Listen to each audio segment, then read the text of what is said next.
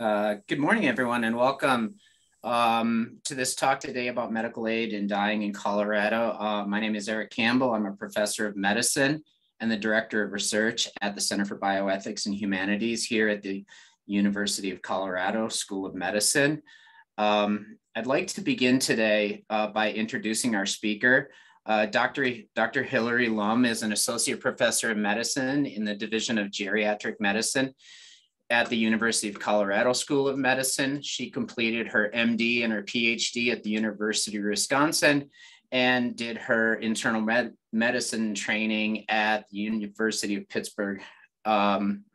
She moved to the University of Colorado in 2011 and has been doing it and did a geriatric and a palliative care medicine fellowship. She currently is a practicing physician and focuses on providing care for older adults in the UC Health Seniors Clinic and really seeks to improve care for older adults with serious illness. Her research is focused on designing real-world interventions in partnership with older adults and includes work in interventions in advanced care planning, the use of patient portals, telehealth to reach older rural veterans, and virtual reality, and also music therapy. So in addition, medical aid in dying. So she has a very diverse set of research interests and topics. In terms of housekeeping details today, please post your questions in the Q&A, and we will address them at the end of Dr. Lum's talk. So thank you, Dr. Lum, for taking the time and preparing this talk for the medical community here in Colorado.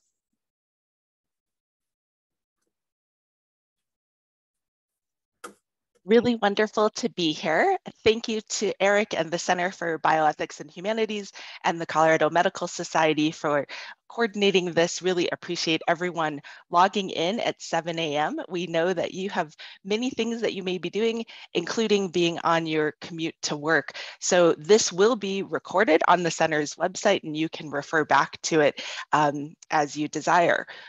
We know that today's community of people who are participating and have registered are very diverse, and we really welcome your input in the Q&A, as Dr. Campbell mentioned. So please do be reflecting on your own questions related to medical aid in dying. Put them into the Q&A. We hope to have a lively discussion even as we're doing this presentation. And I have about 35 slides, so we hope to have 20 minutes to really have interactive discussion even through this platform. So we want to share some input and a few objectives. We'll focus on understanding the personal and professional characteristics of physicians who responded to our statewide survey related to the range of MAiD activities in Colorado. Secondly, we'll present some information about their report of experiences and challenges or barriers to providing MAiD service. Finally, we'll also consider the impact of a centralized MAiD clinical service. We asked some questions about what clinical services were involved as physicians were participating in MAiD activities. And so these are new data from the survey that we are interested in sharing and discussing. In terms of some funding and conflict of interest, you can see that here. We are grateful to the Greenwald Foundation for their interest in funding through the Making a Difference program. These data have been working their way out into the published literature. So several of our findings today are already in a Journal of General Internal Medicine publication, as well as the survey methodology, which I think is very rigorous and novel, is published by Dr. Kinney on behalf of our team in Scientific Reports. Here's a glance of our research team. This has been a 2-year project and highly interprofessional as we really seek to combine a lot of different perspectives in medical aid in dying. We know that you as an audience also reflect different perspectives in the community, perhaps legal, medical, as well as interprofessional within healthcare. So briefly, our agenda today, we'll introduce a bit about Colorado medical aid in dying here since 2017, share with you the methods of our survey so that you can understand our results. Then we'll think through some different sections of results from the survey of physicians, implications, and Q&A. So in terms of medical aid in dying, just some being on the same page, ground setting. This is what we're referring to when a physician provides a competent, terminally ill patient with a prescription for a lethal dose of medication for the purpose of ending their life. We know that prescriptions are what we can track. There are different surveys in the literature that have worked to assess how often an individual who has received a prescription then completes the medical aid in dying activities in terms of choosing to end their life. There's a lot of different words in the literature and also in practice related to medical aid in dying. Some have written about and use physician-assisted suicide or physician-assisted death. We also know that the policies and laws vary by state, region, country, around the world. So we will use medical aid in dying since this focuses on Colorado. In terms of medical aid in dying and its legality or approved use across the country, this map shows the different states that have enacted medical aid in dying since 1997. Oregon was first.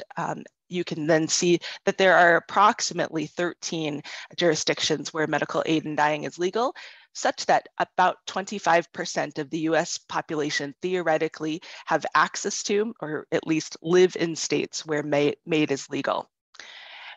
In terms of our Colorado data, and I'll show you more information in particular, there have been 159 doctors uniquely who have prescribed MAiD medications to 554 patients receiving prescriptions.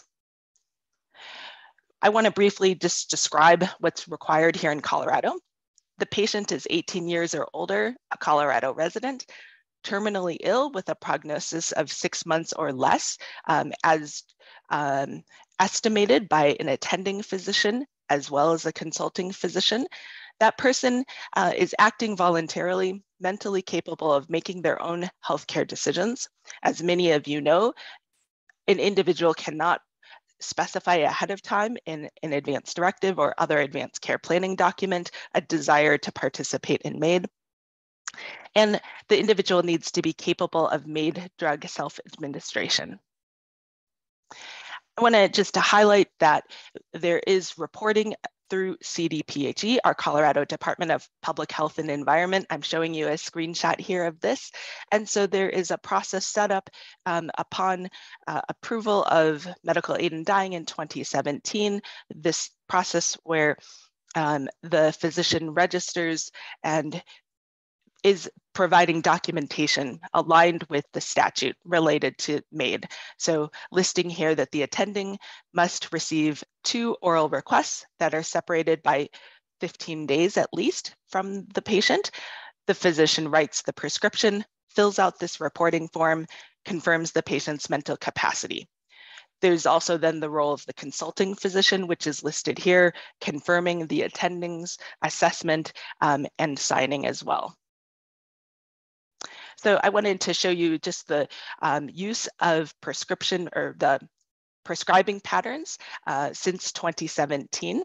So dispensed MAiD prescriptions are shown in red, prescribed MAiD prescriptions are shown in orange. So these are from pharmacy data. You can acknowledge, we can acknowledge that there's the prescription and then there are still barriers at the patient level in terms of being able to receive the MAiD medication, including cost and or access, actually being able to connect with a pharmacy that has medications in stock to be dispensed. CDPHE also asks for reporting related to what are the terminally ill reasons or the diagnosis that individuals have. And so that's shown in this graph here from 2017 to 2020. So the individuals who were most commonly prescribed MAiD prescriptions, 63% are related to malignant neoplasms. Second, about 18% progressive neurological disorders. Then cardiovascular disease, lung diseases, as well as an other category. So these data are helpful to know in terms of which types of patients may be requesting medical aid in dying, and then also are highly relevant to our survey methodology. A little bit of demonstration of Colorado physicians who have written a MAiD prescription. These data again from 2017 to 2020 from CDPHE, and you can see the number of prescriptions. Recognizing the diversity of our audience today, some of you may be individuals who have a lot of firsthand knowledge of this process, have maybe even been one of the Colorado prescribing physicians registered through CDPHE, and others maybe are in our ecosystem of knowing that patients may have requests for information, requests for referrals, and or you may be part of clinical services or community organizations interested in what are our current practices. So we'll continue on with that. That leads us to the impetus for this study.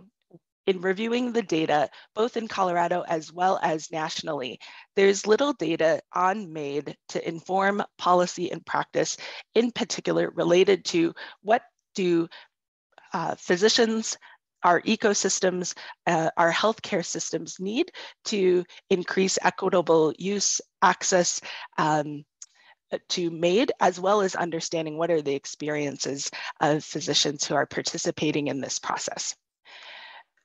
We are limited in terms of surveys, in terms of how well we can reach physicians directly. What we mean by that is state law forbids the state, employers, and physician groups from releasing the actual identities of MAiD patients or providers. So we've been thinking about physicians who are involved in MAiD activities almost as a hidden population. That was really one of the rationales for how we built our survey the way we did. We know that it's very difficult to ask about this conversation and these activities, that they can be sensitive. And so we needed to think about the best way to achieve a sample in Colorado that most likely reflected Colorado. And we had to do it fairly indirectly. We know that some doctors fear being identified as a MAiD provider. So taken together, our study objective is to examine the nature of Colorado physicians' participation in MAiD, and in this, in presenting these results, publishing them, these are the first state-level data on the experiences of physicians, and we think that these methods and the survey can certainly be repeated in other states and jurisdictions to see how well our Colorado practices compare or differ from other areas. So I now want to spend a little bit of time getting into the methods. Again, our participants are Colorado physicians. Our sampling, I will share with you more about, but the goal is really to identify physicians caring for patients likely to request medical aid in dying. So thinking about those individuals with serious illness, the diagnoses that have been reported to Colorado Department of Public Health and Environment, and working backwards to then identify the physicians likely to be caring for those individuals. This survey is anonymous. We really wanted to make sure that individuals had high confidence that their responses could not ever be linked back to them, and we were able to maintain that.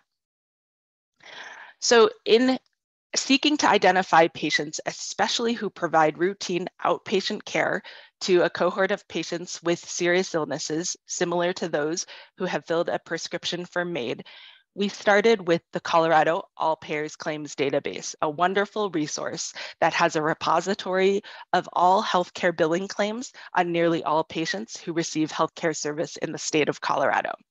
So by using this database, we were then able to work backwards. We identified from billing claims what types of billing codes, which were related to diagnoses that patients had. And then we linked those to the either physician group or ultimately the individual physicians with NPI numbers across the state of Colorado. And we're able to divide that group of physicians who have higher likelihood of caring for these individuals with these ICD-10, these billing codes related to diagnoses, to then be our group of physicians that we hoped to reach out to. Again, this is in more detail in Dr. Kinney's publication, and we're happy to also answer any questions about the methodology. a little bit about the survey. So we developed this very rigorously, first scanning the literature, talking with a number of key informants, and interviews with MAiD knowledgeable physicians, pre-testing using cognitive interviewing, where we had our initial questions, asked individuals to help pilot them with us, listened well for what they understood those questions to be meaning from their perspective, and continued to refine the questions. The final survey was 4 pages long and took 5 minutes to complete. So I mentioned to you from our group of potentially eligible physicians here in Colorado, identified through the All Payers Claims database, who've been caring for individuals with terminally ill diagnoses. You can see that at the top, the patients, then physicians who either bill as an individual NPI or an organizational NPI. So this is certainly a lot of details. We then had a process where we wanted to rank the likelihood of discussing MAiD. So that was related to what specialty individuals were in, knowing that oncology has perhaps a higher likelihood of discussing MAiD than some of the other specialties. And ultimately, this resulted in 3 survey waves. We wanted a chance to have one outcome of this project be this novel sampling method to see if we had a higher likelihood of having respondents who had had experience with MAiD activities. So we were able to optimize how we sampled our physicians with each wave. The survey was administered by the Center for Survey Research. We sent it by mail with a $50 cash incentive. Here you can see the waves listed in the time of COVID, and each physician was included in only 1 round. We weren't able to do any follow-ups because, again, this was completely anonymous. We had no idea who returned, so we wouldn't be able to send reminders or other nudge. And we have an overall response rate of 55%, which is 300 completed surveys. So we were very pleased with this, and now excited to share the results. So as you are in the audience thinking about this, if you were to design a survey to really understand what do physicians think and experience related to MAiD, would love to hear in the Q&A whether any of your topics would have been things that you would have advocated for in the survey. Here are the things and examples of questions that we were able to include. We wanted to ask about willingness. If you were asked today, would you be willing to be involved in various activities of MAiD? And I'll be coming back to this. So I want to just be clear of the different categories we grouped MAiD activities into. Discussions about MAiD with a patient, either initiated by a patient or perhaps brought up by the provider. Second, referring an eligible patient to another physician for MAiD, serving as the MAiD consulting physician, serving as the attending, being present when a patient took MAiD medications. We also asked about preparedness to be part of those same activities. Then we asked about actual participation. So since 2017, when MAiD became legal in Colorado, have you referred a patient? Have you served as the consulting attending? Have you served as the attending physician? And if yes, for approximately how many patients? So perhaps some of you listening in today, I'd love for you to be reflecting on where would you have fit in these categories if you have actually participated in MAiD activities, because we will be highlighting some of the responses across our survey. We also asked about barriers to MAiD. So this was independent of whether anyone had participated in MAiD activities. We're now just asking in general for physicians' input on how much they felt any of these were a barrier, from not a barrier to a large barrier. And we also asked some demographics. This is very limited in terms of our demographic questions because we really wanted to maintain anonymity. So now I'm going to shift into our results, focusing first on the characteristics of physicians who completed our survey, and then also the experiences and challenges that these individuals reported related to MAiD services in Colorado. So here's our sample of 300 respondents in 2020 and 2021. And you can see that there are about 40% female. The sample was largely white, nearly 80%, and there was a range of specialties. The largest group was family medicine at nearly 30%. We also, through this sampling, we're able to reach and have respondents from these other specialties. We were successful in reaching individuals who provide largely outpatient care, nearly 92%. For any of you who are practitioners in the long-term care setting, there were about 13% of individuals from long-term care setting in our population, and almost 10% also provide care in a hospice setting. So these are not mutually exclusive, of course. This gives you a sense of the representativeness of the different practice settings of the physician respondents. Most of our respondents had practiced medicine for more than 10 years, so 17% were in the less than 10 years timeframe. So here's our first result slide, and I'm going to take some time to walk through this because there's a lot of data here. We are showing the responses actually from the 3 different questions, asking about willingness to participate, preparedness to participate, and then actual participation in various MAiD activities. So those are listed here, and specifically discussing MAiD, referring MAiD, serving as a consulting, and serving as an attending. So the blue is willingness, orange is prepared, and you can see that there are the most people who would be willing, sort of in a theoretical sense, or they're maybe ready. Prepared is their definition of if someone came in and asked to discuss, asked me to refer, asked me to serve, asked me to be the attending, I would be prepared. And then the gray is the actual participation. So you can see that there are a number of individuals who are willing, related to each of these MAiD activity categories, and then the certainly fewer people who have had direct experience with MAiD activity.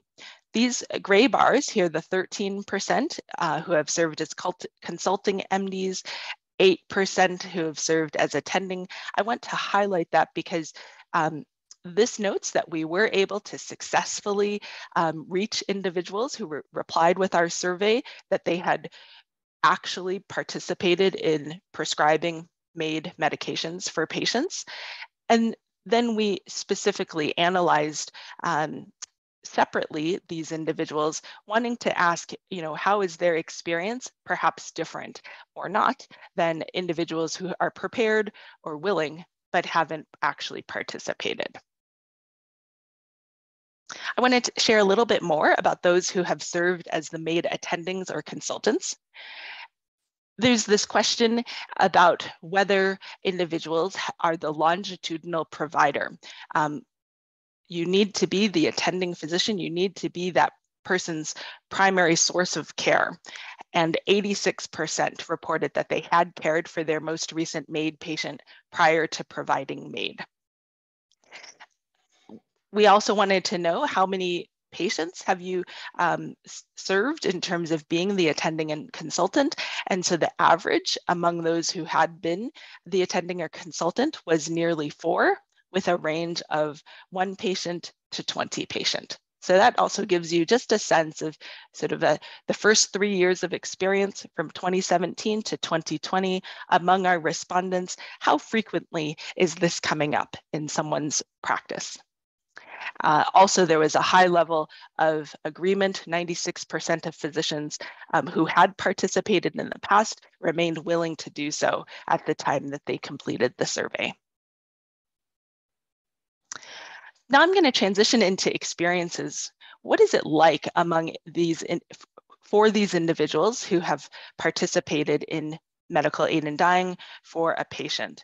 We asked them to think about their most recent case. You could think about your most recent case and think through to what extent, and is it some extent or great extent is what we're showing here, To what extent was your participation professionally risky, ethically challenging, or these other aspects of the experience as listed here? So our results from these individuals who have participated in MAiD really show a high level of the experience being somewhat, to some extent or to a great extent, professionally rewarding and emotionally fulfilling. It was also noted to be time consuming. About 47% said that it was ethically challenging. So these are things that we're going to continue to come back to, and we would love in the discussion for you to think about different ways that this could be professionally rewarding or emotionally fulfilling. I think we can all imagine ways that it's time consuming, and we can think from a system perspective if there are ways that we could reduce this perhaps experiential barrier.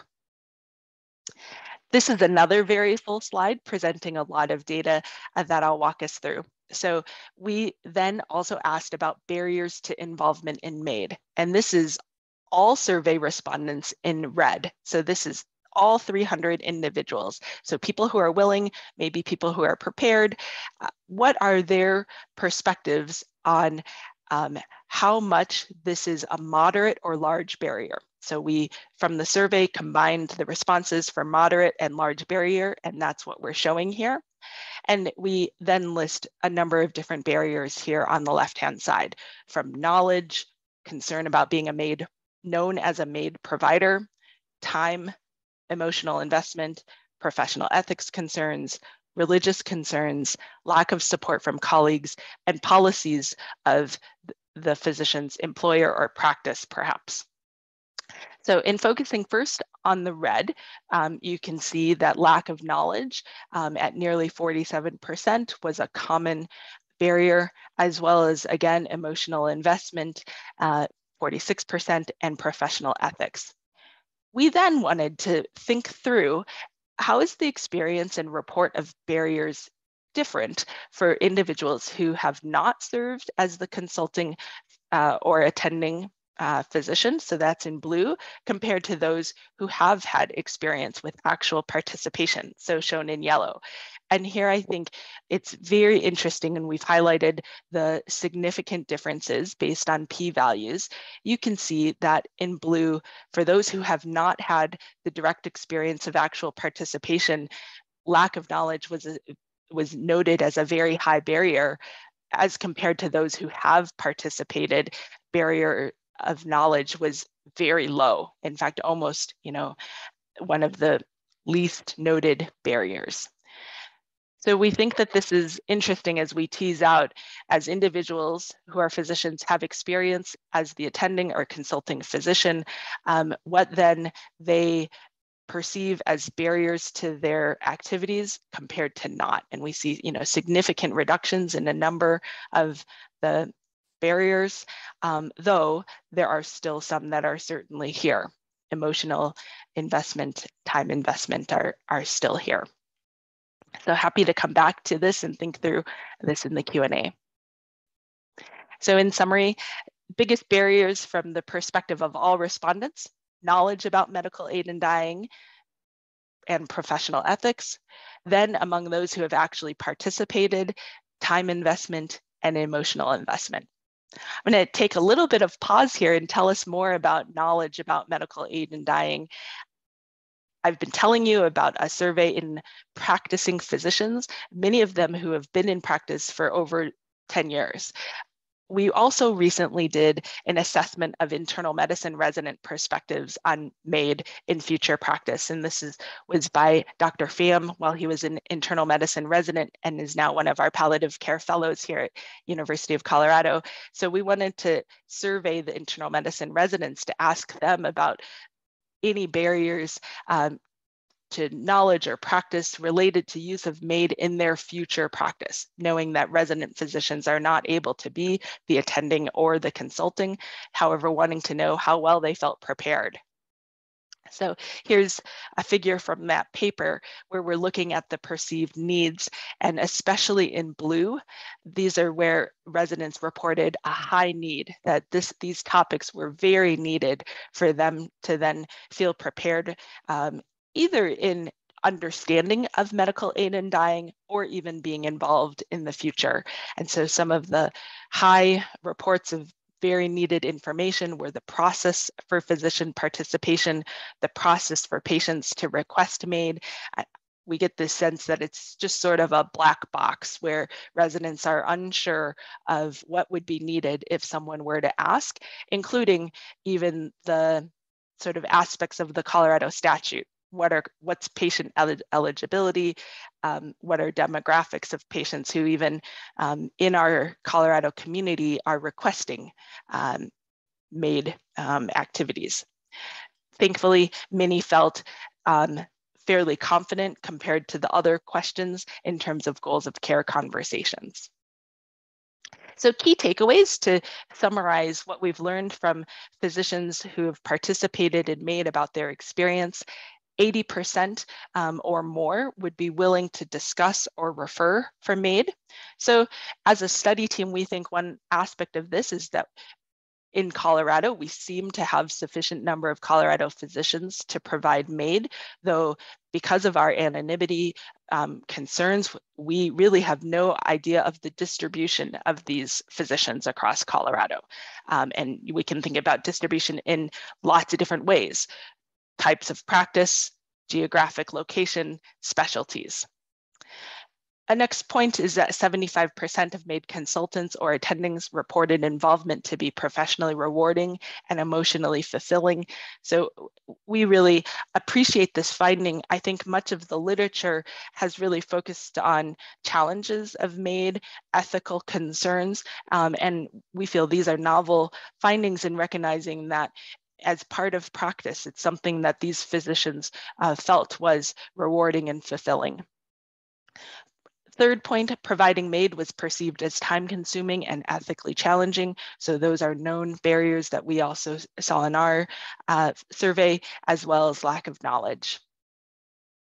I now want to shift to our final part of our survey, to thinking about the potential impact of centralized MAiD clinical service. These are very exploratory results, so I'll just give that as a large caveat. And we weren't within the context of this survey to even ask a lot of details about a clinical service. It was one or two questions where we asked individuals about a MAiD clinical service, and we didn't get a chance to define it or to explore more about it. Nonetheless, we asked, in your most recent MAiD case, were any of the following services involved? So across the bottom here, you can see we asked about a number of different clinical services that, as the researchers, we thought could potentially be involved: palliative care, ethics, psychiatry, social work, a MAiD program, or hospice. So if you focus first on the red, that's the respondents who had participated as an attending or a consultant. So again, this is the smaller subset of physician respondents. Those individuals rated or marked that these different services were involved, and you can see the frequencies. So palliative care and hospice were very commonly used, as well as social work. MAiD program was used about 63% of the time, and somewhat surprisingly to us, when we were designing this survey, ethics and psychiatry were really very rarely used, because this is a small number of respondents, about 50 physician respondents who had participated. Thinking about their most recent MAiD case, you can see that the numbers are relatively small here. We then also explored, if the service was not used, would it have been valuable? And that's what we're showing here in yellow. So we'll highlight here, among MAiD programs, for individuals who didn't use a MAiD program, perhaps didn't have access to it, 67% said the service would have been valuable. We wanted to look at any potential influence of having a MAiD service involved in the most recent case on these physician report of experiences in MAiD.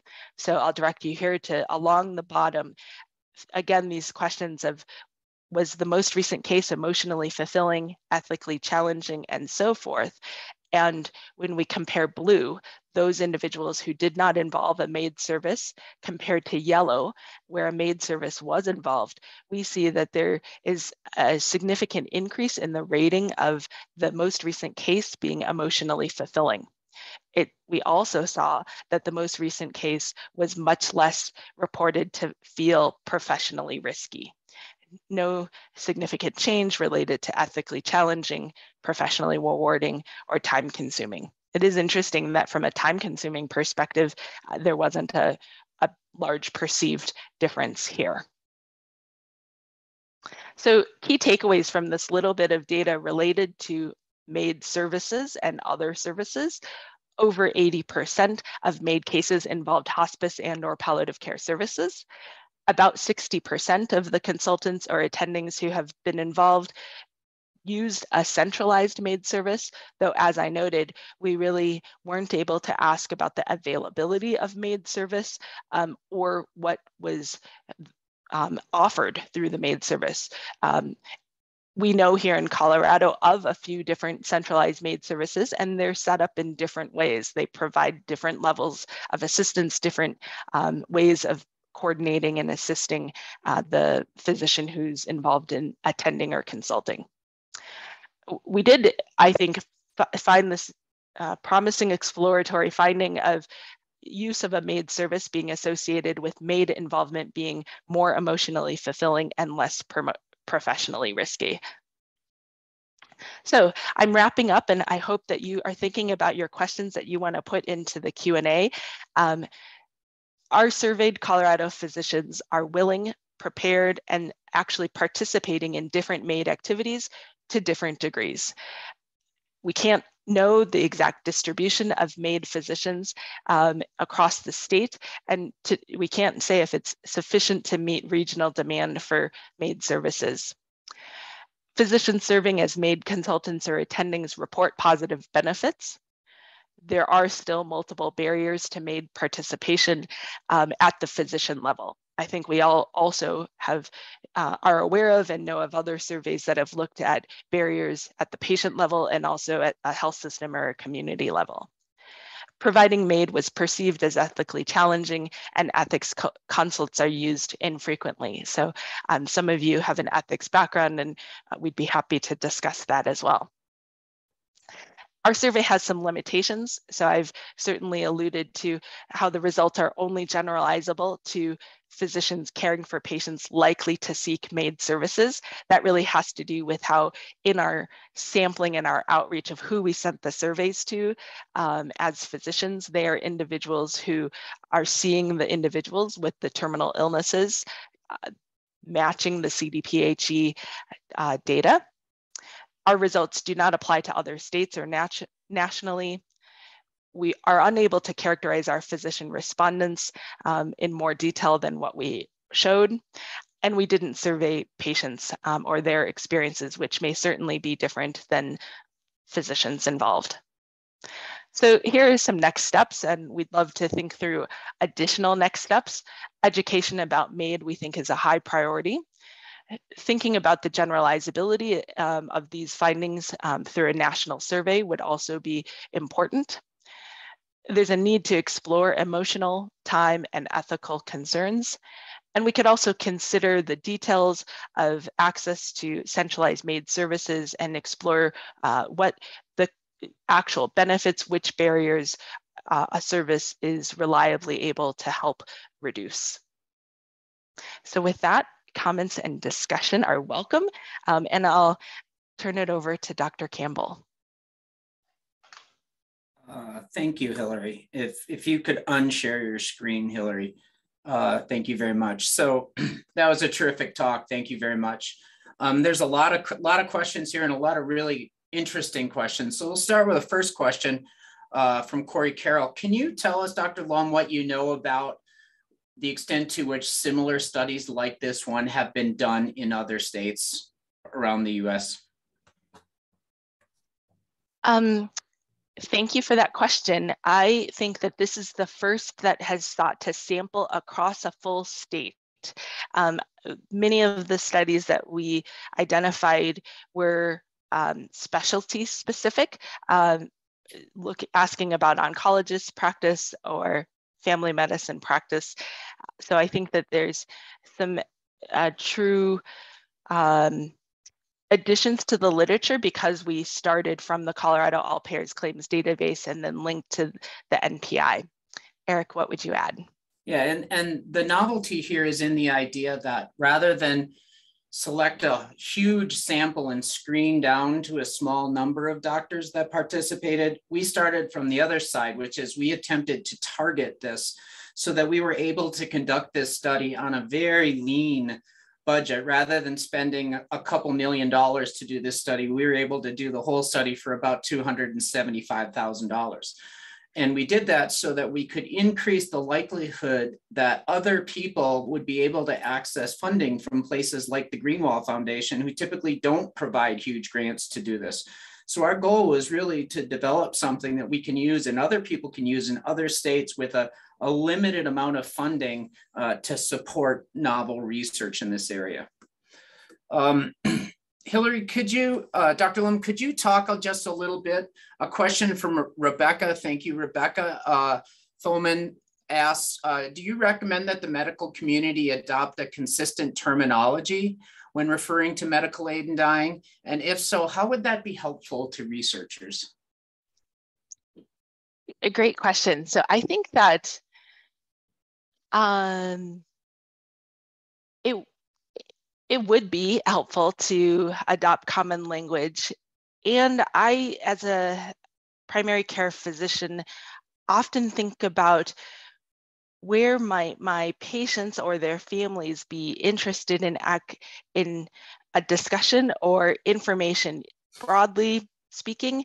And if we don't have a common language between patients and clinicians, that also is another barrier. So I agree with the challenges in our medical literature and how that impacts our ability to do research, including searching the literature without having common terminology. But then also if the terminology is somewhat stigmatized, and especially if we end up having trouble getting into the conversation because we don't have a shared sort of authentic and trusted space to enter in, that's also a challenge. And I am not aware of, though they probably have been done, asking patients and family members what their preferred language would be and what type of knowledge and education they would want, you know, and specifically to discuss in the context of a clinic visit compared to also the information that's available on the internet or through other organizations. So I think that there are challenges to how we can address knowledge issues, and certainly language is part of it, to know that we're talking about the same thing. And just to put a finer point on that, from a policy perspective, those that think about policy know that defining the language is the first kind of battle in winning the policy debate and moving policy towards one's position. And so it's essential, we believe, that the terminology is not controlled by the advocacy groups on both sides of this debate, that the terminology needs to be set by individuals who are neutral and don't hold deeply entrenched positions from which they cannot be moved. And so for that reason, I think we see this persistence of a lack of a common lexicon regarding this, because it reflects the advocacy positions of both sides of the debate, who feel very deeply about controlling the language in order to control the narrative. But with that said, that's why we take our terms from the law and how it is legally stated rather than doing that. And this is a debate among ethicists and will continue to be a debate among ethicists for a very long time, because ethicists love to debate terms. A second question here from an anonymous attendee, it says, how can we prevent physicians from imposing their own religious beliefs, biases regarding MAiD on patients who do not share those beliefs? For example, some religious physicians may not even talk about MAiD to patients because of their religious beliefs. I think our data shed some light on that. So Dr. Lum. I think that by asking about this barrier, we had maybe an opportunity of asking someone to think if they have an implicit bias that can become explicit. So that's perhaps one step toward then creating the space for conversations to happen or for participation in whatever level to happen.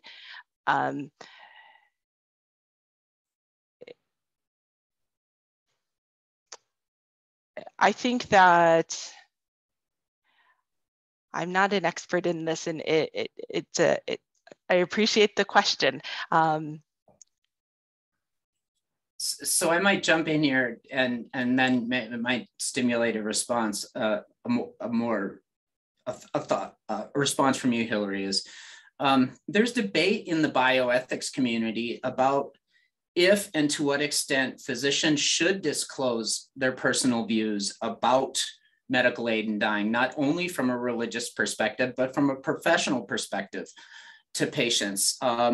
Leading ethicists, such as Dr. Bernie Lowe, have suggested that, in fact, it is a moral duty of physicians to tell patients their views. Others have argued that the very telling of those views may in fact bias patients either towards or against. And so this is a really important debate that has not been settled. And we don't know the extent to which physicians do or do not disclose their views. And clearly this is not unique to medical aid in dying. There's many other types of medical procedures for which physicians can hold exemptions or not favor. And so I think at this point, this debate has not been solved, but the questioner put a very fine point on one of the key things to understand in the future is, do doctors do this and what effect it has? But in the end, that's a question that we need to ask patients, right? And we need to ask them, did your doctor talk about it? Do you feel like your doctor supported this or not? And so we take great comfort in the fact that 85% of physicians say they're willing to discuss this. Now, we didn't ask whether they're willing to discuss their personal or professional or religious beliefs, but at least the discussion and the willingness to discuss is almost universal factor among physicians in Colorado. Any other additional responses, Hillary? Yeah, thanks for describing sort of the different ways that we can think through this. Great. Patty Meyer asked a great question, which said, ethics concerns is a very broad term. Any ideas exactly what the ethics concerns are? We would love to explore that more. As a team, we have some thoughts about it. And yet we didn't really get a chance to match this with a qualitative interview to explore for individuals who did find that this was ethically challenging, to explore in what way. Right. And traditionally, ethicists have thought about these ethical terms in terms of like key principles about things like about harm, right?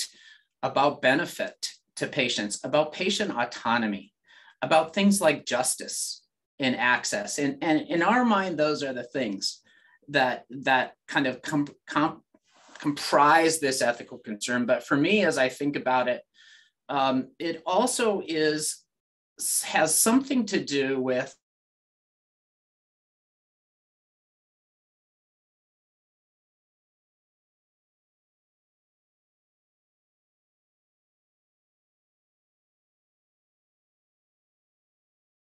issues of professionalism in medicine means, and how participation in MAiD can be part of that, or could be kind of against that. And so for me, it's the traditional ethics concerns coupled with a kind of professional dissonance among some physicians about how this practice may in fact conflict with their view of what it means to act professionally within the context of medical practice.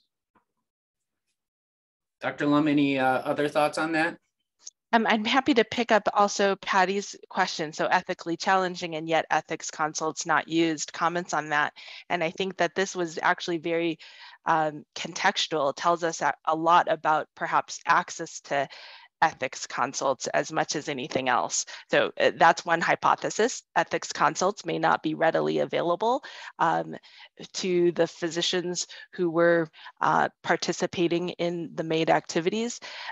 I think then a second potential reason could be that thought that, well, maybe it increases barriers, or, you know, and we have to balance the challenge of barriers and benefit. For instance, for me to be able to coordinate a ethics consult outpatient would certainly add to the time aspects of this. However, we could imagine that if we're able to work as a team in including or involving multiple services, including social work, hospice, ethics, that then there could be coordinated approaches really to understand what's challenging for the patient and their family, so that we can move forward, pursue, you know, next steps that are right for what the patient wants. Mm-hmm. Thank you. One person asked if we personally know any physicians who have provided MAiD, and I think the answer to that is a resounding yes, that we know and have discussed this with multiple providers. That was part of our structure for developing the survey. So we have done it. However, we will never, nor will any member of our team ever disclose who those physicians are, simply because it would break the kind of promise of anonymity which we provided to the people who participated in this research. I guess the other way of asking that is, do we know if any physicians have personally requested MAiD related to their own terminal illness? And anecdotally, I don't think I could find it, but anecdotally, I know of individuals in California, like friends of friends. Right. Interesting question by Bonnie is she was told by a hospice that their physicians could not legally participate in MAiD because their services are paid for by hospice and thus Medicare, and no federal funds can be paid for that services. Hillary, do you have any insight into that? I know you're not an attorney, but you provide care in those settings. So I think that more. So yes, I have heard that this to be true, and I think that is again where it can be helpful to think through: is it all of the activities of medical aid in dying, or is it potentially some of the groupings that we tried to define and then ask about, from discussing, referring, serving as consulting, serving as attending? So yes, Bonnie, to your question, I am aware that there are some hospices that have chosen that their physicians related to their agency could not participate. I actually don't know the impetus or rationale for that. And I've certainly heard the concern that Medicare would not pay. And so I apologize that I can't provide a more specific answer. Okay. Dr. Lum, there's a number of questions in here asking for clarification on kind of a MAiD service and what that would look like. Maybe you could just discuss briefly, for example, what a MAiD service might look like, either at UC Health or Denver Health or one of those organizations you're familiar with. Yeah, I find that a MAiD service could be a physician-facing resource that exists so that if I, as an individual, have a patient who's interested in the process for medical aid in dying, there are a number of processes, including specific documentation, needing to understand which pharmacies are providing, thinking through what are the different medication options, understanding CDPHE reporting. So thinking about the number of things that need to be done and that I may have gaps in my knowledge to do, I could then reach out to a navigator who's knowledgeable in the different aspects of both the Colorado statute, but then how that could be accessible within the context of my local patient care environment. So I think we hypothesize that MAiD services are most likely situated within health systems where a shared resource can be made available. And that also has the benefit of, the shared EHR and potentially other shared connected services, social work, palliative care, ethics, pharmacy, et cetera. So that's one example. Eric, what would you add? No, I think that's exactly right. And the issue is the fact that MAiD services tend to be associated with large health systems, right? And so patients who come to large health systems or cared for them may have more, and physicians may have more access to this. The issue is that these generally don't exist, or may not. Physicians practicing outside of these large health systems may not be aware of them, and may not be aware that their patients can essentially be referred, if they follow some rules, to receive those services. I was looking here. There was an interesting question that I actually had not thought of, and someone asked, "Does MAiD cancel a patient's life insurance?" I don't know the answer to that. Dr. Lum, do you know the answer to that? I don't know the answer to that specifically either. That is a terrific question. Gosh, I am going to go and I have, yes, and I have to admit that as I as a physician, even if I did know the answer to that, I don't know that I would feel confident in counseling related to that. I would feel that that is out of my scope. Right. And then we have time for one last question. Hillary, do you see something in the Q&A that you particularly would like to address? Thank you, Rebecca, for typing in. It does not cancel insurance because it is defined as not suicide by statute. Appreciate that. Perfect. Well, we are rapidly approaching the top of the hour. Dr. Lum, thank you so much for taking the time to do this. We greatly appreciate it as a member of our research team. And thank you to the participants. We understand very much how busy your lives are. And we understand very much that taking an hour of your time is a major gift to us to see what we've done. And we hope that the information we've provided has been important for you and can help you as you think about medical aid in dying. We, along with our funders, are very interested and motivated to ensure that the results of our research are used to inform the practice of medical aid in dying. And so, this is part of our dissemination efforts, is part of what we do to ensure that we don't do research that just gets published in papers, but that we take our research out to the community. Everyone should note that this study was the very first study that has ever been done. It is not the definitive answer. It will never be the definitive answer, and it's not intended to be. It's intended to stimulate further research and intended to begin to address issues to improve access to MAiD for those patients, and also kind of the providers who do it. So with that, I want to thank everyone in attendance today. I again appreciate your time commitment with us today, and thank you very much.